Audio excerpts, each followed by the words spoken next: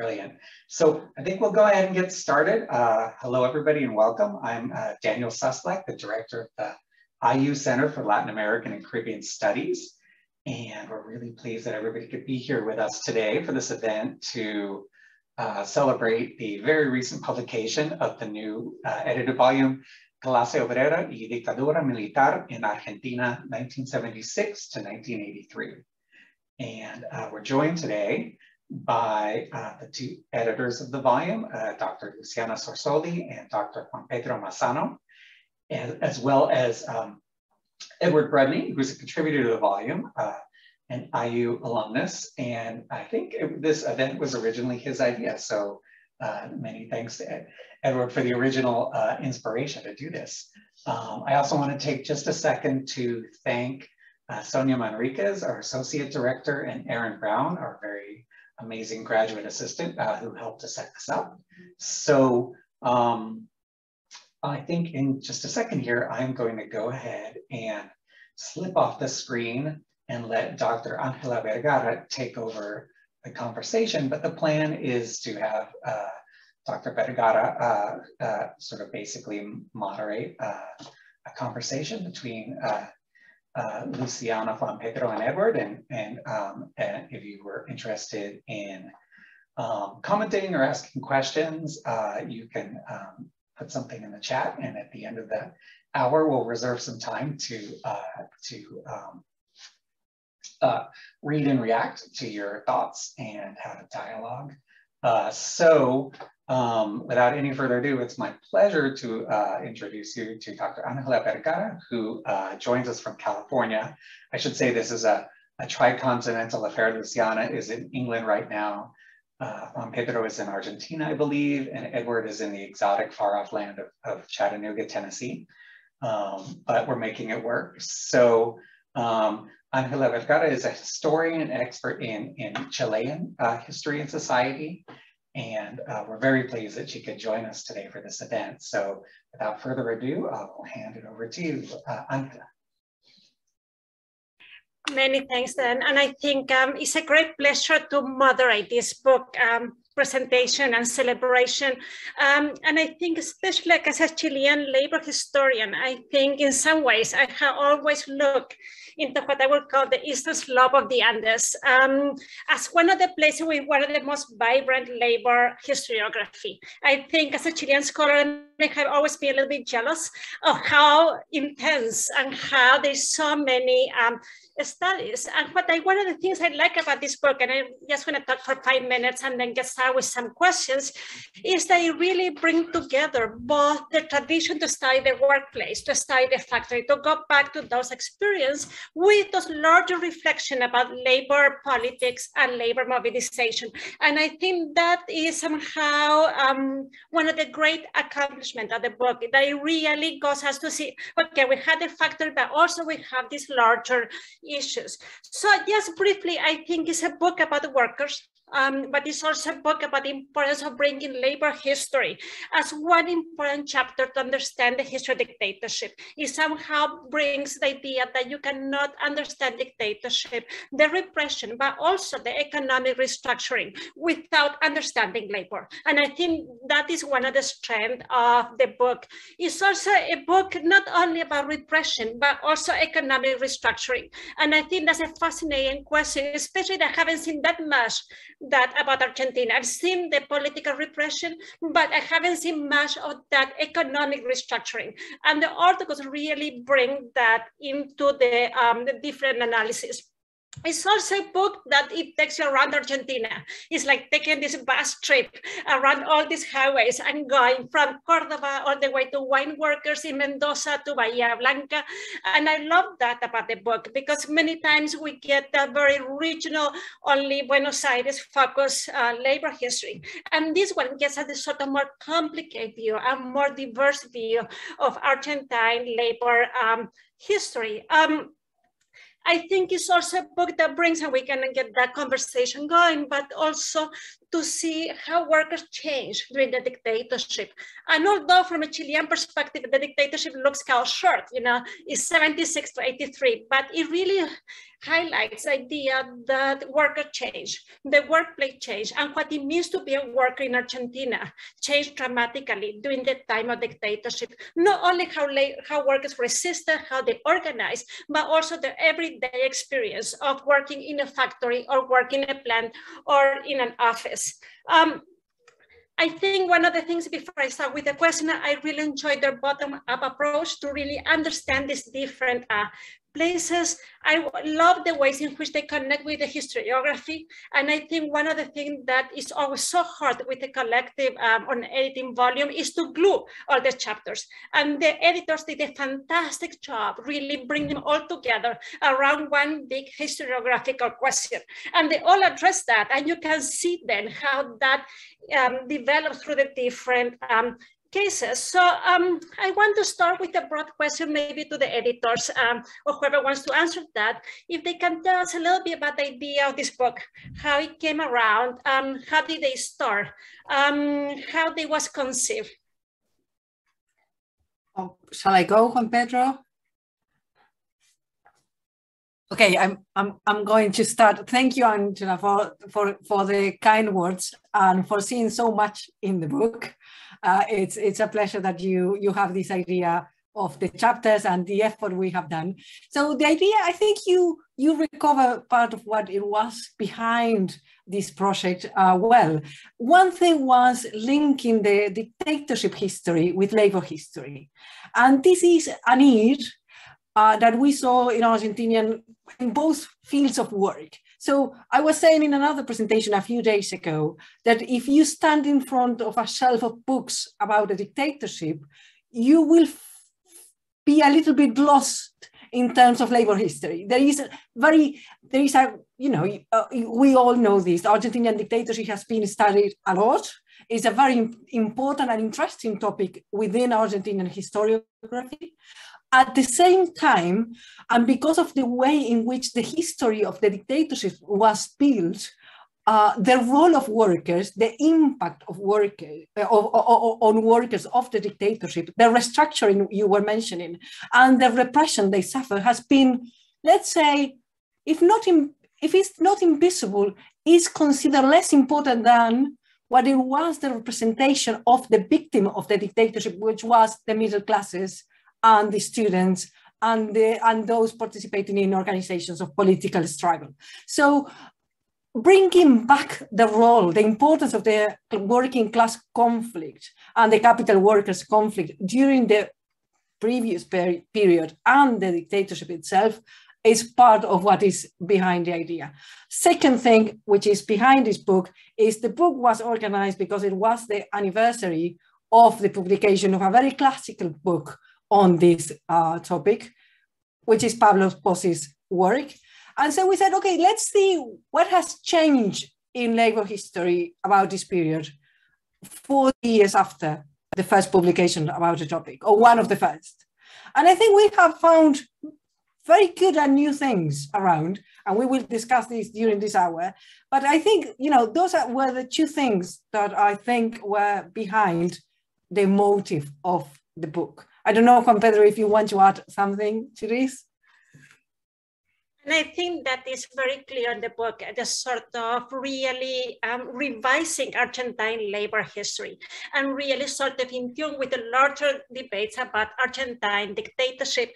And I think in connection with that, the other thing that really struck me, as I mentioned before, is this big geographical scope that I haven't seen in many other Argentine labor history. But it made me think about the proposal of Gabriela Aguila in her book about Rosario and dictatorship, the need to think about dictatorship, but different from the regional perspective, to think about, to decentralize the history of dictatorship. So how that debate also plays out in your work? How do you see your all these articles contributing to bring out the sort of different regional experiences? What is different? What is, I think one of the challenges is, there's one narrative of labor under dictatorship, but when you bring the different regions, what changed or what remained the same? Well, Gabriela Aguila made a very important contribution to understanding the regional differences of repression by highlighting the operational decentralization of the systematic repression plan. In this sense, it was expected that when you get in research on the experience of workers from different geographical areas, important difference will be shown regarding those experiences. At the same time, works such as that by Laura Rodriguez on the Mendoza wine workers, or others such as Susana Reutemanns or Daniel Di Cosimo on factory workers located in urban centers, not as large at Córdoba, Rosario, or Buenos Aires, allow us to see differences that have to do with the specific places in the productive structure where this experience occurred. It seems to me that the book makes a double effort. On the one hand, it responds to Gabriela Águila's call to rescue the regional dimension of the work experience during the dictatorships. On the other hand, it is so not to remain in an anecdote of the similar experience, but rather to integrate these specificities by understanding them in a macro-social process such as structural studies. I don't know, Luciana. And let me add something, because I think I agree with most of what everything that Juan Pedro has highlighted. But as well, this is not a process that is only happening in Argentina, and we know that other studies in the region are looking into the peculiarities and the interesting new thing that can bring to reduce or to go from the macro level to regional or local strategy. And I'm thinking here in the work of Verónica Valdivia in Chile. I'm thinking here in Correa Morales. And there is a lot of works that are showing that what we can see and understand of this process in the 60s and 70s, if we look into the municipios, if we look into the regions, it's different. And this has to do with a political, a characteristic of the political way in which the dictatorships were, were run, which was obviously restricting all the national level of the politics and, closing the Senate, closing the Congress and so on and so on. But they needed to do politics at one level. So they retreat to the local level. So it's very important, very interesting to see what was happening. And the same, I think, can be said in terms of industrial relations. So if in one hand, we know that industrial relations, were quite restricted in the national level, we found, and one of the chapters in this book is a very good show of this. I'm thinking in Daniel Di Cosimo's work. We can see that in the local level, those employment relations were still needed and were still around. So if we change the focus of the view, we will find that this geographical scope is bringing new understanding of the dynamic of those years. And I think that really links to my next questions of how do you study this? And it's the methodological question in some ways. I think one of the things I found really amazing in most of the articles is how they try to find something that had been kept invisible for so long. The people working on finding those like one-day strike that were not recorded by the newspapers. So how do you go back to the local? How do you study into these factory relations, into these everyday issues that they were never really recorded?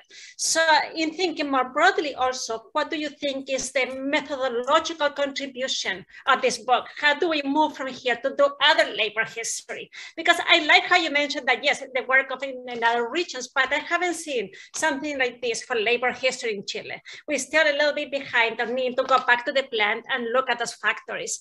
So how do you see your methodological proposal for other labor history in the region?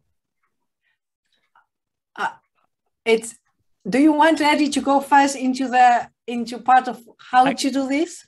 I can take a very small crack at it, and I may say some things that Luciana and Juan Pedro, you will want to push back, which I would welcome. But one of the things that struck me as I've been working on this chapter and the larger project is how useful newspapers and media accounts actually are. For all of the talk of censorship and for all of the sort of popular conception of the way that the press was muzzled during this period, there is a surprising amount of information, often having to be read against the grain, right? Often having to be sort of, you look for what's omitted from some of these accounts, you look for kind of the disconnects between the ways that stories of strikes, for instance, or labor conflicts are reported on. But it's been surprising to me how much press coverage some of these things got. And the other thing that I would mention is for those who are, and this goes a little bit to the regional question, but for those who work in the greater Buenos Aires area, outside of the city of Buenos Aires, there's been a phenomenal recent development in the last 8 years, 2014, when the Comisión de la Provincia opened its archives, the official police archives. But basically the Buenos Aires Provincial Police Department archives were handed over to a local NGO and became available for researchers. And so that's been one of the most important kind of methodological, I guess, advances that's allowed for a lot of the work in the greater Buenos Aires region.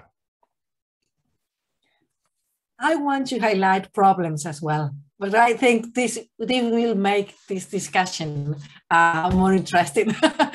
So one of the problems is, yes, we have new archives, but most of them are related, as Eddie was saying, are related to the forces acting in that repression. So in a way, they are bringing us back to the classical agenda, how repression was done, how the military thought about the enemy they were confronting, and so on and so on.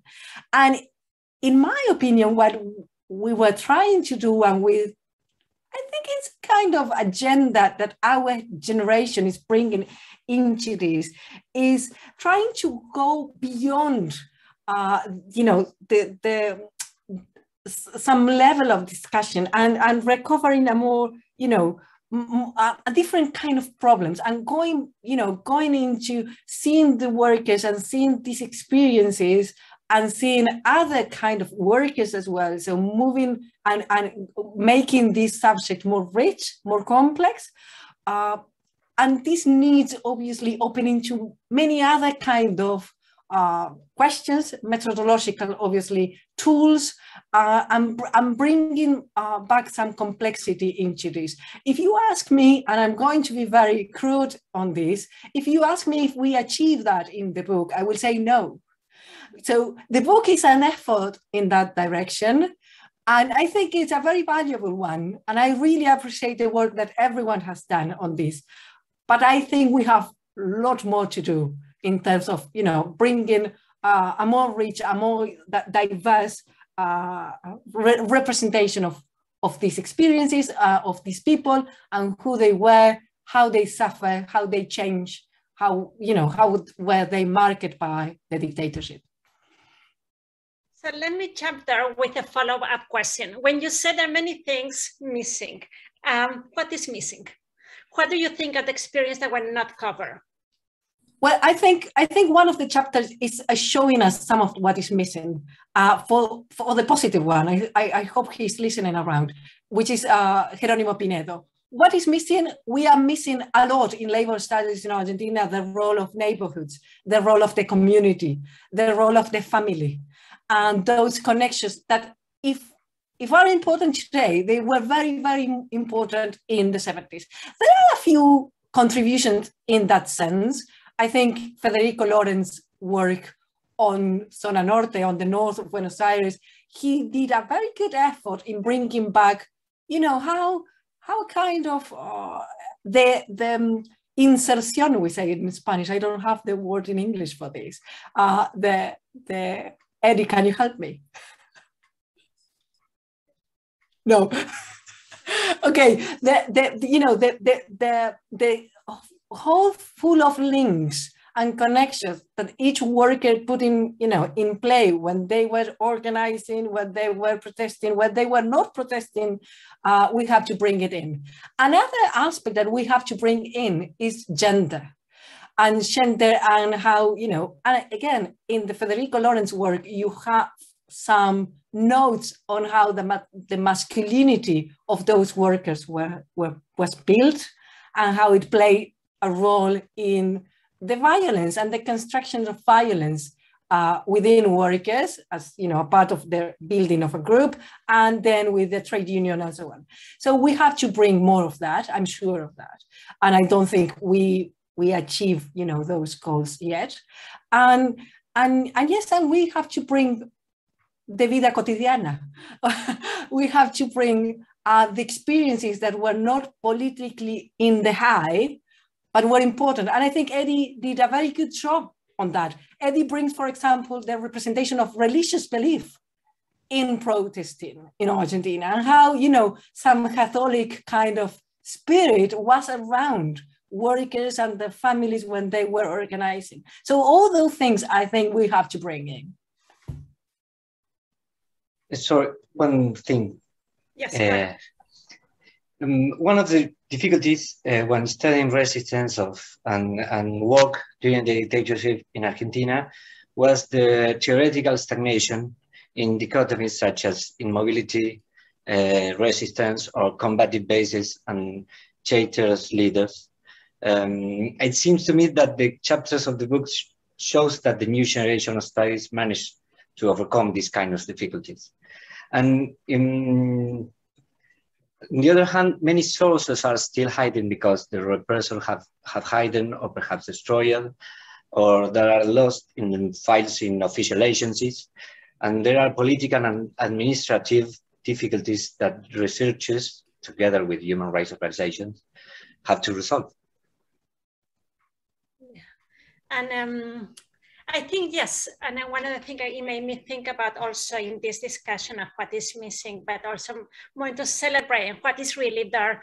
And this is a question most, I think, for Ed, that is one thing that I found really fascinating, besides visibilizing the resistance and the old forms of organization, is also how workers use some of the tools that existed or continue to exist, such as the law, to resist change, or at least to accommodate, or at least to survive. And I think it's fascinating because we tend to think about dictatorship sometimes as a place without law, a time that law are eliminated or don't really matter. But I think some of the chapters, and especially your chapter, it really shows that the law still could be used. I think there's a lot of connection with what happened with workers after the enforcement of the labor plan in Chile after 1978, that it was a tool to control, but workers also use it in their advance to organize and to resist, or at least to sort of confront the worst part of the dictatorship. So what can you tell us, about the law, and why it's important to look at the law, even in contexts where laws are not really enforced that much? Yeah, absolutely. I think that this is one of the things that's fascinated me the most about the subject since I started working on the topic. And I feel like one of the things that I read early on that was helpful in thinking about this was John French's book about the labor codes in Brazil and the way that workers over decades took a set of laws that wasn't necessarily aimed at helping them, that wasn't necessarily written for their benefit, and turned it into the most important tool that they could use. And I do think that you're absolutely right, that there is this assumption that authoritarian governments are somehow antithetical to the rule of law. And yet, in the case of Argentina, as Luciana has shown in other work, so a lot of the laws, and as people are increasingly wrestling with, in the case of Argentina, a lot of the laws passed by the government, by the military dictatorship in the 70s and 80s remain on the books until the 90s, the 2000s. Some of them are still technically in effect today. And so the idea that authoritarian regimes don't create laws is verifiably false, right? And so the question then is, what do those laws mean for the people who have to contend with them, right? And in what cases do folks find an aspect of that law that they can use and or push back against that law. The case that I looked at in the book of Deutz Argentina tractor factory was super fascinating because throughout, all of the sides are invoking the dictatorship's laws. So the employers are claiming that the workers are violating laws passed by the dictatorship. The workers are claiming that the employers are violating laws. And then a federal judge comes in and rules on behalf of the workers. And so it is one of these, I think, exceptional cases in the existing historiography, but I'm not as sure that it is exceptional in the experience of workers during this time. I think that's an open question as to how much workers were able to make use of the law during this period. And I think there's so many, yes, probably it's not as exceptional, but the fact of being able to use the law in a dictatorship is very exceptional, I think. I mean, you can see that in Chile too, and maybe in Brazil too, but the fact that these workers are still, no, I don't know if they trust the law, but they were able to connect and they were able to access that. I think it's a fascinating case, and I really enjoyed that discussion of bringing the law and labor laws, and also in some ways because it makes the whole experience of work much more complex in a sense that yes, there is resistance, but there is also negotiation, and I think that is an important discussion. So following a little bit on that is. I mean, most of the book is about, of course, about the dictatorship or the last dictatorship, but then thinking a little bit beyond that, especially because Argentina is a case where neoliberal reforms were imposed under democracy, or at least a big package of neoliberal reforms. So two questions related to that is how did workers contribute to the return of democracy? So a more political question. And what were also connected to that, and maybe this is a very Chilean question, but what were the legacies of dictatorship? I mean, and how that explain how labor fared in the aftermath of dictatorship? So pushing you a little bit after the 1980s. I'm going to go back a little bit just to add something I was thinking related to the law. Yeah, and then I will allow Juan Pedro, which is the guy who has to respond on the afters. But I can contribute if you want, Juan Pedro. But I am interested in what Eddie is bringing in the chapter and the discussion that this, can bring to the whole, area of studies about the dictatorship and labor history as well. One of the things that I think has been over-analyzed and underdeveloped is how workers relate to the law in general. So this is a very interesting topic because we tend to see them in the conflicts. We tend to see them when the conflict is on the newspaper's front page, as they say, but we don't actually go back to how they understood these connections within the institutional, and political network that is around labor and employment relations. I did try to show in my chapter, and I think it's very well connected to this, that most of the pre-dictatorship conflicts went into a paper at the end to ask the Ministry of Labor to recognize the right to have health and safety regulation within work. So if we think in the Cordobazo in Argentina, this very big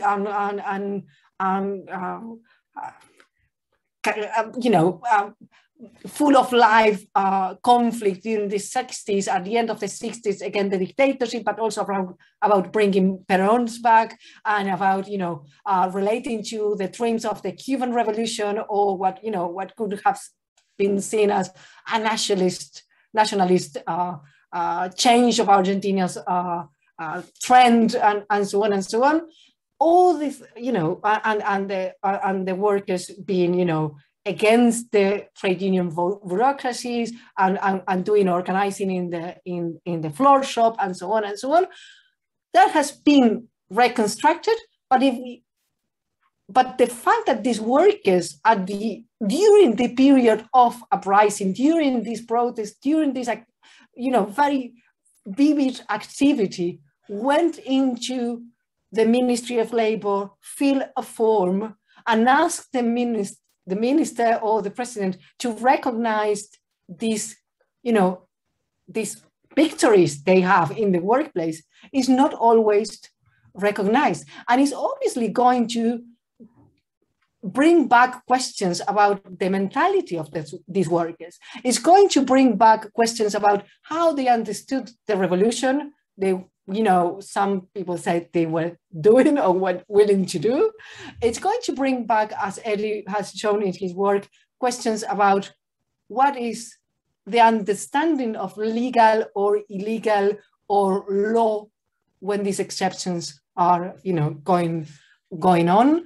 And so I think we have a very, very interesting set of things to see when we approach this. And I think we can rediscover some of these processes if we go into this line of inquiry. Eddie, you have your hand up. I just want to add one quick thing, and then we will hand it over to Juan Pedro to talk about the transition period. That is an excellent and important question. But I also want to say that, building off what Luciana was saying, the flip side of that is also that the dictatorship, though we tend to see it as this monolith, is made up of human beings who have their own understandings of the law and their own kind of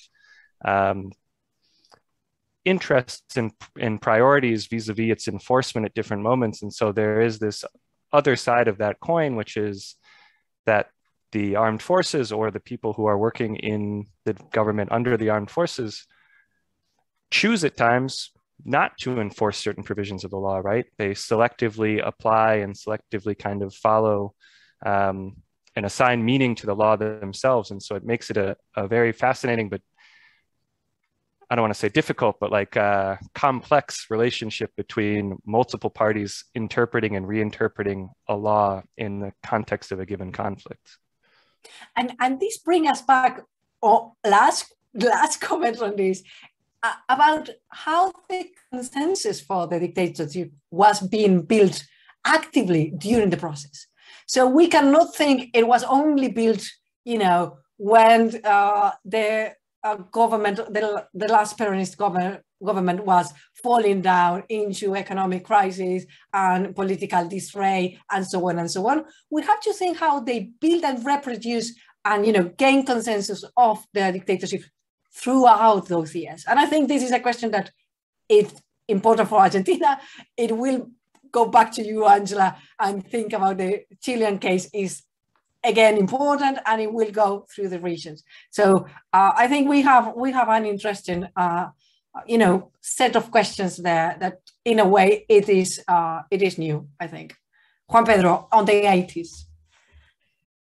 Well, authors such as Guillermo Donnell characterize the crisis of the dictatorship and the return of democracy as a crisis by collapse. No? In other words, in the fall of the military regime, many elements had to do with it, issues such as the economic crisis, the result of the Malvinas War, the erosion of the consensus on the war against subversion, the constant questioning of human rights organizations such as mothers or grandmothers of Plaza de Mayo, the internal fights between the various factions of the military government, the change of position of the majority political parties that began to openly question the military government, and the labor movement played an important role in that crisis. For example, the Leandro Molinaro's work shows the level of conflict among workers during the last year of dictatorship at the level of workplaces.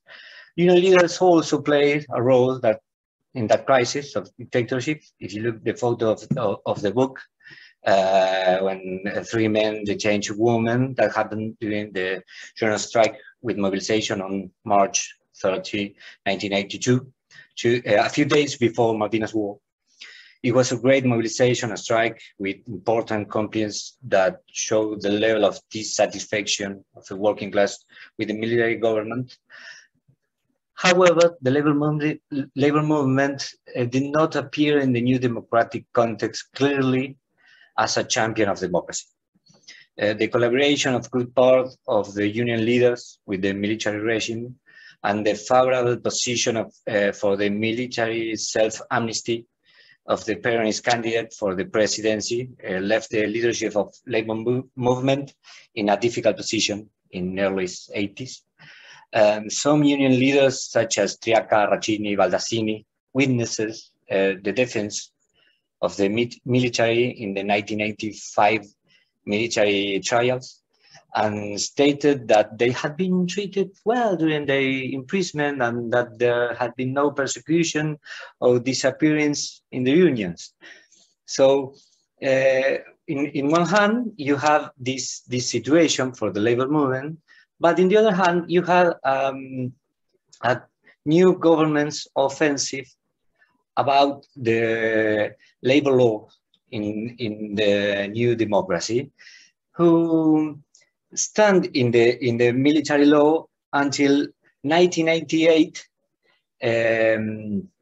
because the labor movement stops this offensive of the new government. So you have a new scenario with a lot of continuities with the military dictatorship. Well, it's been a long to discuss it, and I have not prepared in English, so we can reconstruct in other time. And I was gonna, I mean, before that, I get you, Ed. I think one of the things that made me think about what you said also, and it connects to what Luciana was mentioning, is maybe that's the place where you need to bring not just the labor movement and the organized sort of the traditional way, but bring the community in. And I think when we start looking at the intersection between community organizing, human rights movement, and workers, not necessarily as part of a traditional labor movement, we can see much better visibilize what the contribution were in the transition to democracy. And I think that is, I mean, probably change in how workers participate or how they fought for democracy, maybe in another place, not necessarily in the most traditional way. Ed, you want to? Yeah, I also just wanted to add one other, again, complicating perspective, which is the, again, we talk about the dictatorship as if it is a unidirectional thing, and yet, as a lot of people have showed, Paulo Canelo most recently, but that there are huge sectors of the dictatorship that don't agree with Martínez Ejos's neoliberal agenda, right? That are actively undermining him and publicly criticizing him, and so there's really interesting tensions within this, and so to me, the way that I've sort of been thinking about this, and I would be curious to hear what Luciana and Juan Pedro and others have to say, but as much as Martínez Ejos kind of becomes associated with the economic program of the Proceso, to some extent it happens despite him. I mean, to some extent, Argentina gets swept up in a broader global economic transformation, and it just so happens that he is the economy minister at that moment, but there is a huge sector of the military, more kind of desarrollista, developmentalists, that is very, very against the idea of privatizing national industry, right? Very against converting the economy to finance capitalism, very against soliciting foreign investment. And so it's interesting that there is this narrative now that the neoliberalism of the 1990s is a direct result of the dictatorship. But to some extent, it's less clear to me that that was the intent or the only intent of the Proceso itself.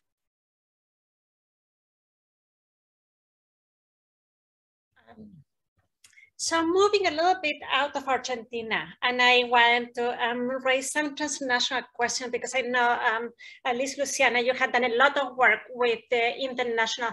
I mean, most of the book is about workers' experience in Argentina, but I'm curious about the transnational connection.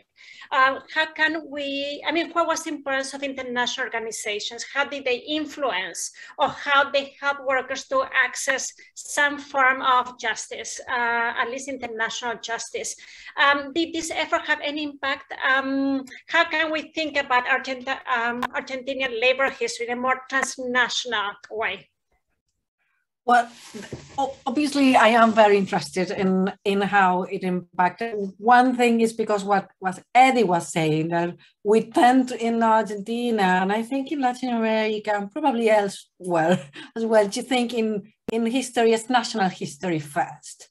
And I think that, you know, that has been criticized a lot. And there is a lot of demonstrations that we actually need to think in a global labor history. We actually need to think in the region as well to understand, for example, the neoliberal agenda and how it was found and encountered and contested and discussed and not only applied, as Eddie was highlighted. And I think the same, you know, the same thing applied when we think in labor history. So I didn't work on this in this book, but yes, I have done work on Argentinian workers, transnational connections, and how they, you know, acted during the dictatorship. And this brings only complexity to the picture. So I will ask the audience, the small audience we have today with us, to be patient on this, because I'm going to map this response in a way. So first thing, we have traditional Peronist Orthodox trade unions that were somehow connected to the international, especially US federations and unions. And they were acting actively, as many unions in Latin America, in the International Labor Organization in Geneva. Those were, you know, let's say, pretty much stable connections between Argentinian labor movement and international labor movements. But the very peculiar thing was that when the dictatorship in Argentina started in March 1976, the international trade unions came to the Argentinian unions and says, how can we help you? You know, how can we help you to deal with this terrific, this, you know, traumatic situation you are going through? And international trade union had in their minds the Chilean experience, because Chilean trade unions were very active, and you know this, Angela, very active in the international arena from 1973 onwards. And they were causing a lot of trouble to Pinochet in the international sphere.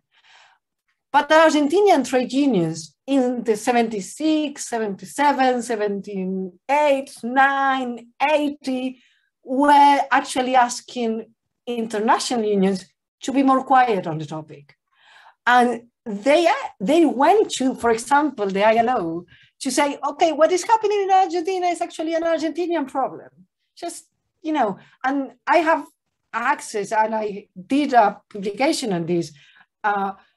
And a new chapter is coming on the ILO and Chile and Argentina differences in the you know, following probably next few months, in a book coordinated by Sandrine Cott and other colleagues that are working on the ILO history. So when the international community was expecting denunciations from trade unions in Argentina, especially this very big branch of Peronist right-wing Orthodox unions, were saying, actually, you know what, just keep it quiet. And they were saying, keep it quiet, because the repression was first targeting left-wing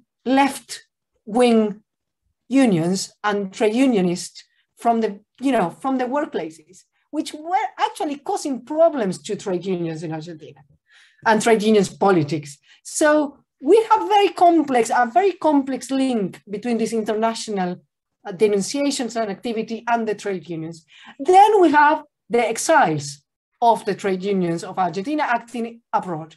And then obviously we have another picture there, because they were very active. They joined efforts with Chilean and exiles and with Uruguayans and so on. They acted in Mexico, they acted in Brussels, they acted here in the UK, they acted in Geneva and in France, and so on and so on.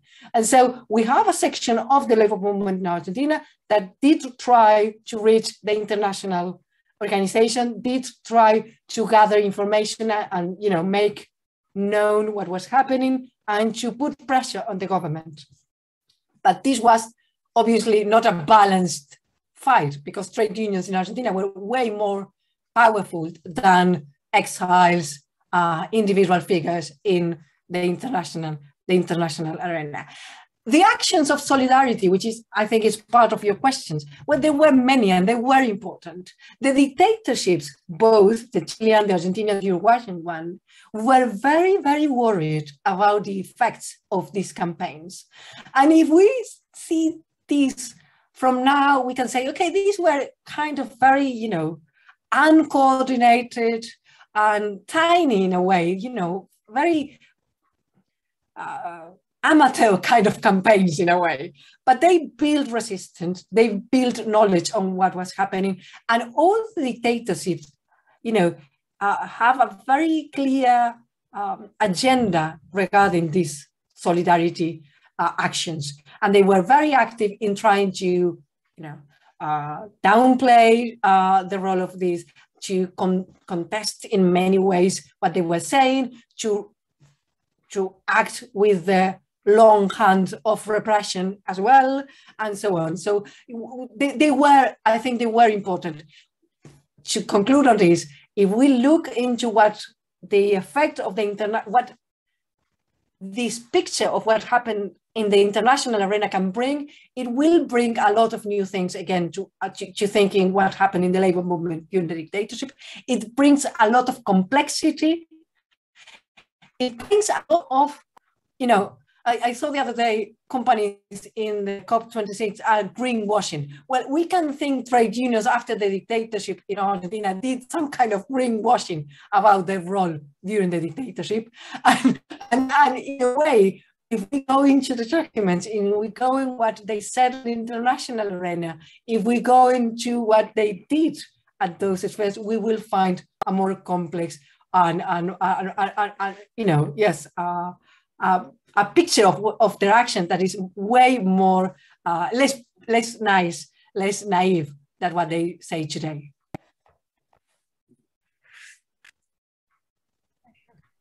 Thank you, Luciana, for that broad overview of international. I think it's very helpful, and I think that it helps to understand the place of Argentina in connection also to the struggle of other workers in Chile and Brazil that were also trying to access international help.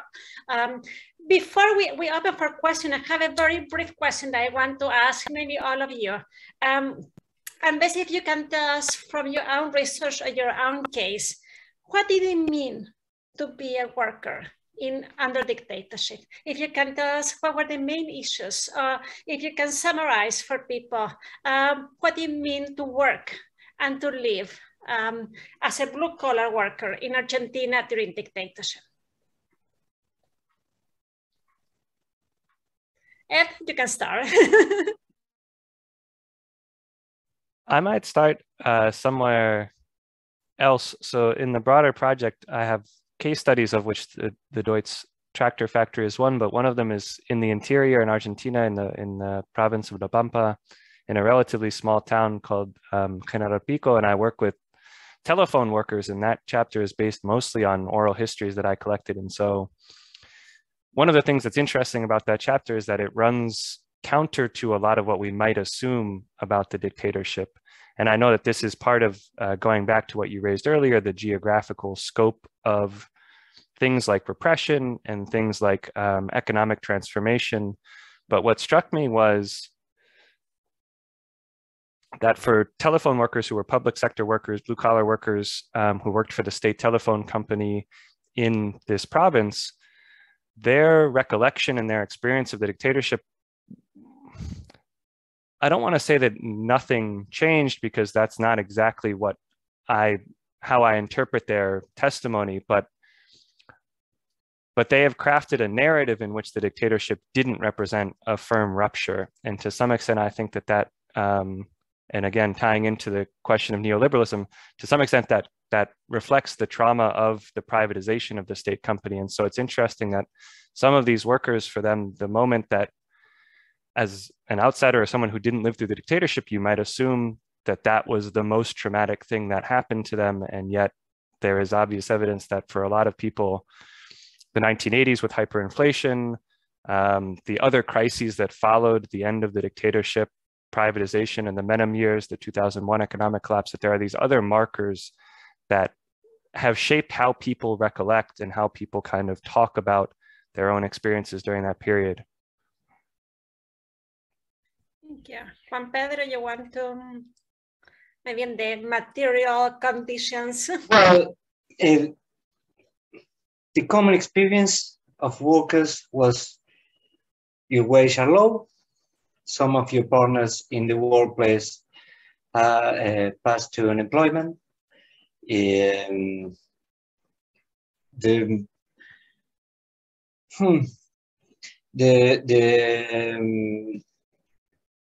concentration of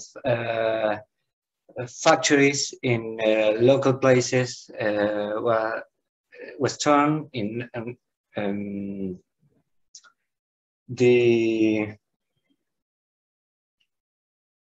you work a lot more than earlier after dictatorship. There is a good synthesis of experience of workers after the last dictatorship. I am going to jump in on some of the, I think, broad characteristics, and I want to agree with both of you guys, because yes, there was this mix of things. On one hand, a lot of workers, as you know, was saying in testimonies in work in research, and that actually not everything changed for them, or not very important things changed for them. And I'm going to, you know, put in this record some nice works about this. And this is, for example, Eleonora Bretal work on common people, common workers. And this is said with, you know, quotations. You know, I'm a common person. It didn't change for me. This was a problem of those that were within the politics. And so we have a very rich thing to think about here. And again, this is related to how these people then perceive the law, for example, because they, in a way, could have seen the dictatorship as something happening for those within politics and those within, you know, involved in political struggle. So we have the one hand, and we have what Juan Pedro said in the other. We have a more tense workplace. We have a new imbalance in the employment relations thing. We have more power for employers everywhere in the country. We have a break, an important break in the organization of labor and you know, and workers' traditions and trade unions and workplace organization. We have a break. We have a gap. We have a crack that was done around the country, everywhere in those terms. And we have the legal,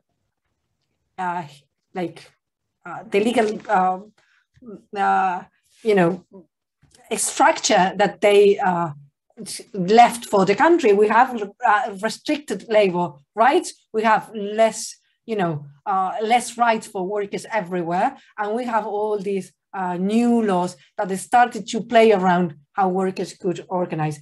And we have, and this is related to the imbalance, this is related to the laws, we have a different discipline within the workplaces.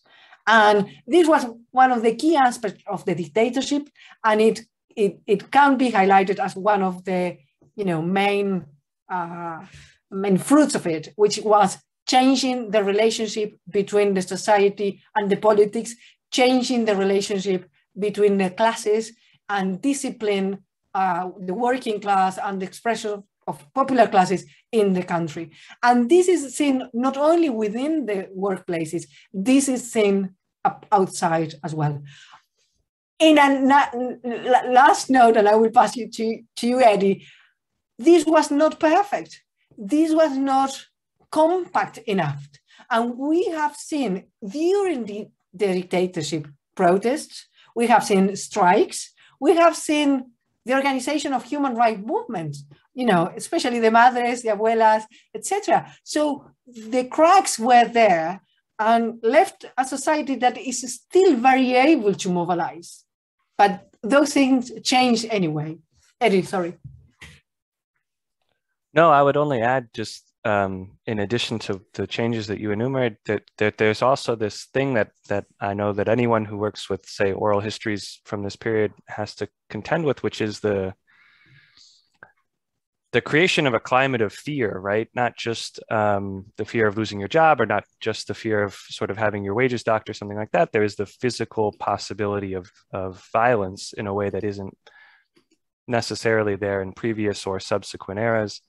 And even though it doesn't necessarily touch everyone personally, it exists at a level that makes it very hard to contend with. And so even I want to make myself clear that even when I talk about testimonies where workers say that, oh, not so much changed, or as Luciana said, that was something that happened to the more politically involved people, it's important to have in mind how much of that is a reflection of an internalized trauma, right? Of the idea of living through this experience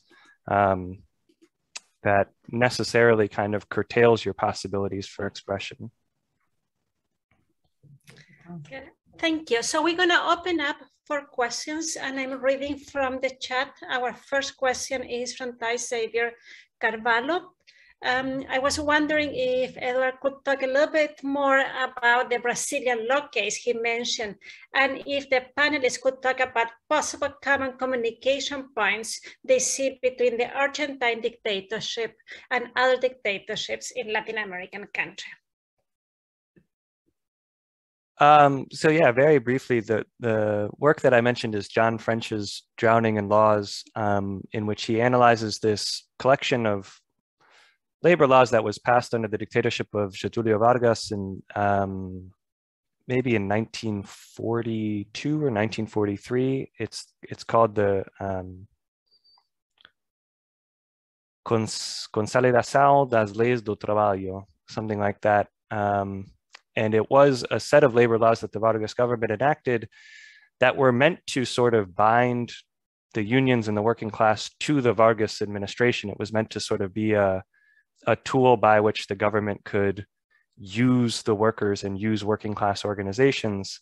And yet over the years, that set of laws, the CLT, became the most important and fundamental tool for Brazilian workers to assert their own rights, even during the subsequent military governments, especially the longest dictatorship from 1964 into the 1980s. And so that's what I was referencing, the way that workers kind of can take things that weren't necessarily meant for their benefit and repurpose them, that there are these opportunities to use the law, that it can be a tool for other kind of actions. And I'll open it up to Luciana and Juan Pedro if either of you would like to talk about connections with other dictatorships that we see. I know we covered a little bit of that ground, but.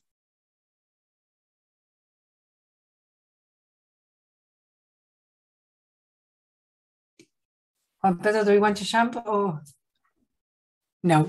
Okay, well, it's obviously a very interesting and difficult question because there are many things that can be bring in when we think in, you know,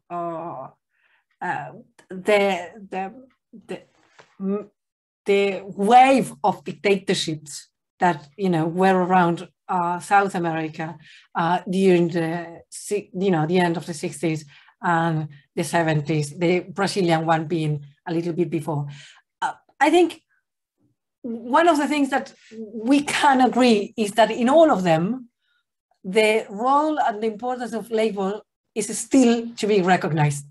And this is an important issue here, that we still need to build a transnational understanding of the role of labor for those dictatorships and this capital labor conflict for the building of the agenda of these dictatorships. Because obviously there is a gap here.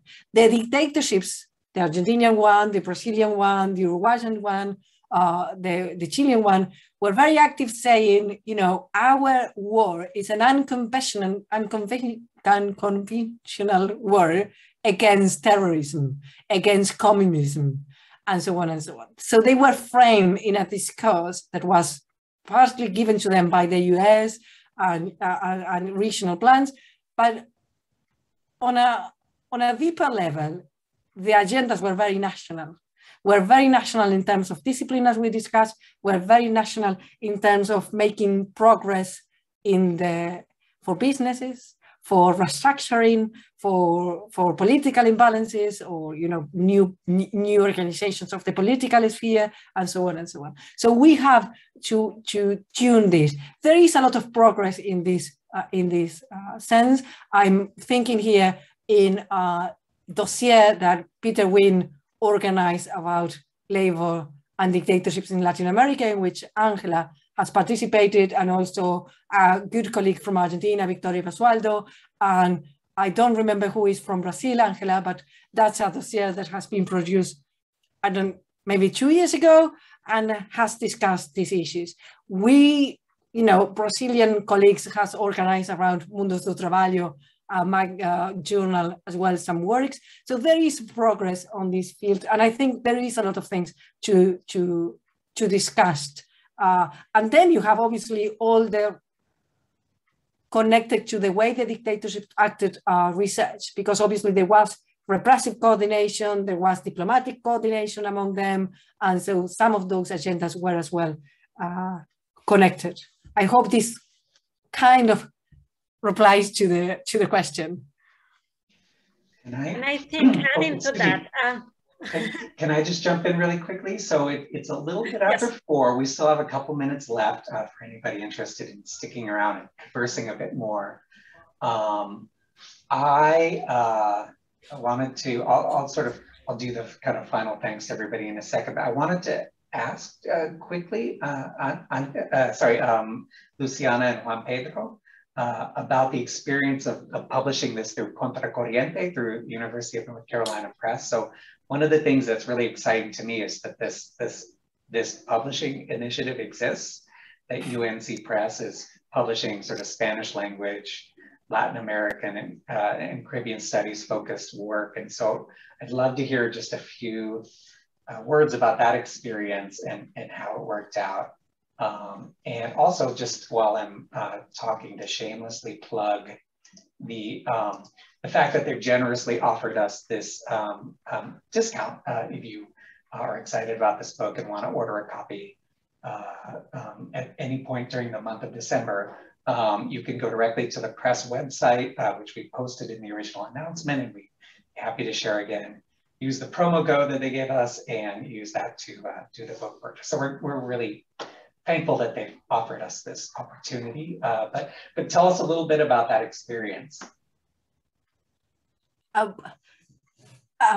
First, thank you, Daniel, because you're very well organized. You remember to bring this code into the talk, which is lovely.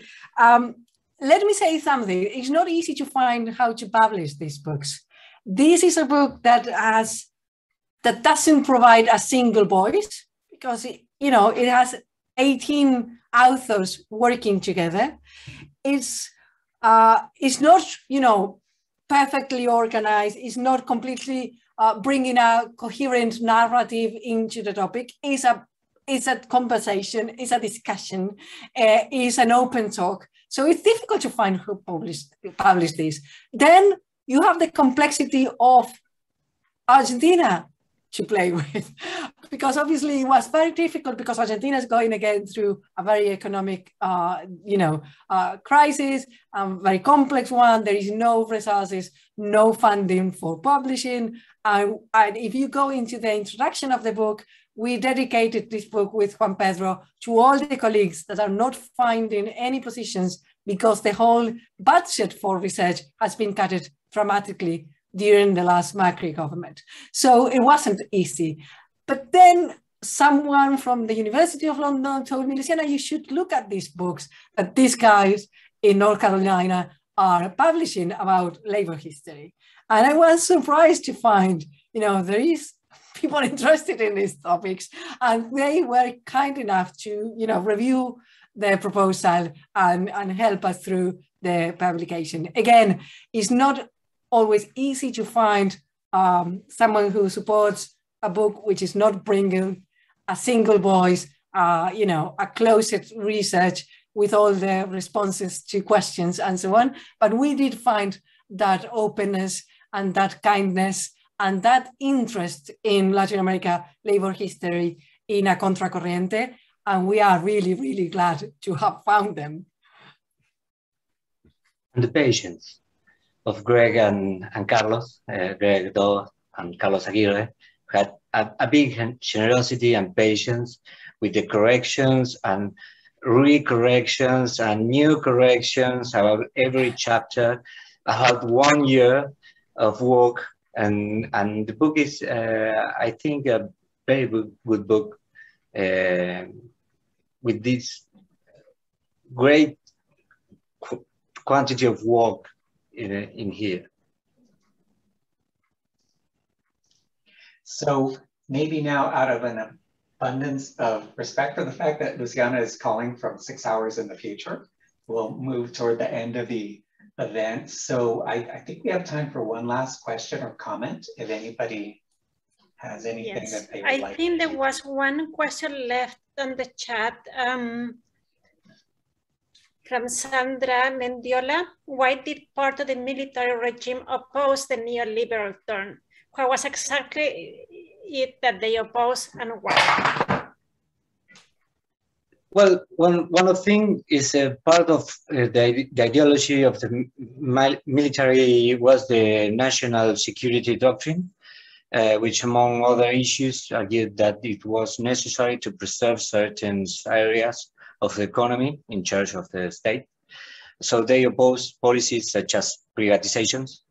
At the same time, state-owned companies involve a significant amount of money for the military in charge to handle. So they were not very willing to stop handling that amount of money.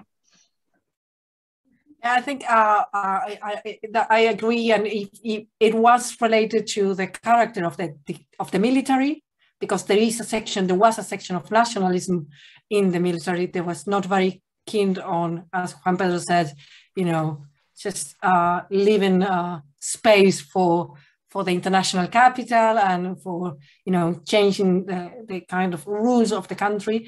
And you can see that because the person is asking here, and it's very good question, Sandra, thank you for this, how they did actually oppose and why. And one of the things you can see, and again we go back into the law, sorry for being repetitive here, but you can see, for example, that they have at the same time an opening of the economy and a liberalization of the financial market and so on and so on. And in the other, the promotion of the industries, protection of sections of the industry in the old way. So you can see that dispute was going on. There is, again, good works about this. I'm going to cite Juan Grijera works on the promotion of industries during the dictatorship. But there are many. And I think this is a vivid way of showing that the dictatorship was not monolithic and that the military has agreements. One of them was repression. I think in the foundations of that agreement of repression was discipline and working class discipline, but not in all the other aspects they were in an agreement. And if we go into the documents, and now we have plenty of the documents of the government, including the reports of the internal secret reports of their meetings that were found, I think, around 5-6 years ago.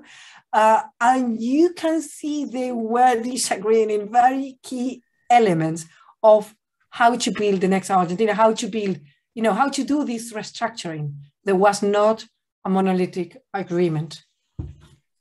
And I guess that just as a last thing, that's what I would say is that maybe what I was trying to say earlier and wasn't able to express correctly, there is this idea that the Argentina of the 1990s was the intentional product of the policies of the Proceso. But in fact, one did follow the other, but it wasn't necessarily the world that the Proceso hoped to build, right? And so there is this disconnect between the tremendous ability of this military government to undermine and destroy the existing systems of labor relations, and then their somewhat tenuous and ineffectual attempt to rebuild something to take its place, something that would have legitimacy that people would buy into. And Luciana has shown that in some cases there's more buy-in, and in some cases there's less buy-in, but the idea that the neoliberal trend follows the dictatorship, again, I do tend to think it's a product of Argentina's situation in a broader global sense than it is the achievement of some objective. And I think that just jumping before we close, is really fascinating to bring the comparison with Chile. But also because the Chilean dictatorship is longer, and it's not that the Chilean dictatorship could really figure out how to transform labor in the first 5 years. I mean, they destroyed. And the first labor laws only came by 1978. So there is a time of destruction, but not really a clarity of how you're gonna build a new neoliberal system. So I think bringing those two cases together is especially fascinating. So I think we're reaching to the end, Dan. But before I pass it to you, I just want to thank everybody for being here, especially the authors coming from very far away. I want to thank the Indiana University for hosting us, and all of you for having a Chilean labor historian commenting and moderating this. And I hope I make any sense with the questions as I'm reading from a different side of the Andes. I'll just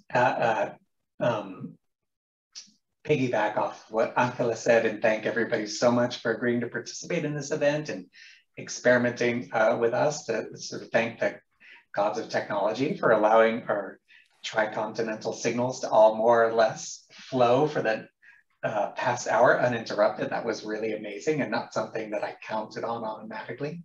And it sounds like Ángela just informally agreed to come back soon and do another sort of presentation. So we'll be excited to be in touch with you about sort of more collaborations down the road. But to everybody, thank you so much for participating, for producing this fabulous and fascinating piece of work, and for the provocative discussion. It was a real pleasure to be able to host this, and we hope that everybody has a lovely weekend. So cheers, all. Oh, let me just quickly add, I put this up earlier, but we have been collecting responses to our events. So if anybody, panelists or audience members who's still around and listening to me, if you have a chance, we would love to get your feedback, not just on this particular event, but other sorts of events that you would like to see, formats that you're more or less interested in. So let me just say in advance that we appreciate all of the feedback and information that you provide, and for your fines atenciones, and we'll see everybody again soon.